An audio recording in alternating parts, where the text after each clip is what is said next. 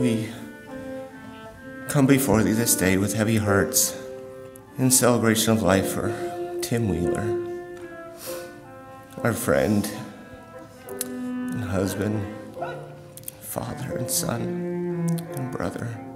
And we're grateful for the many ways that Tim touched our lives and helped us to be better.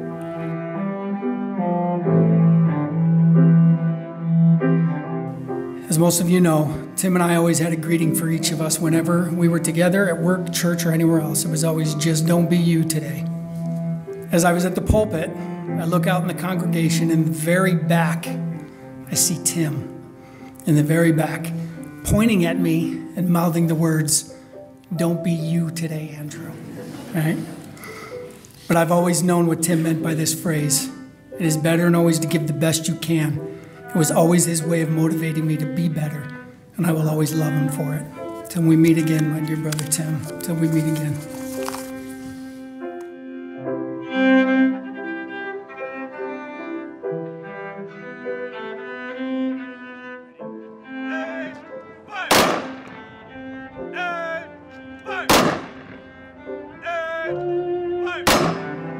When I go through hard times, Tim was always the one that I called.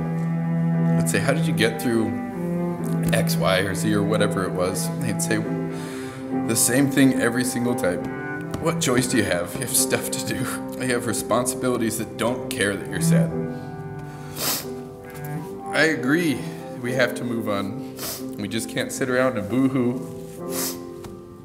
But that sure seems impossible when it's you that we lost him.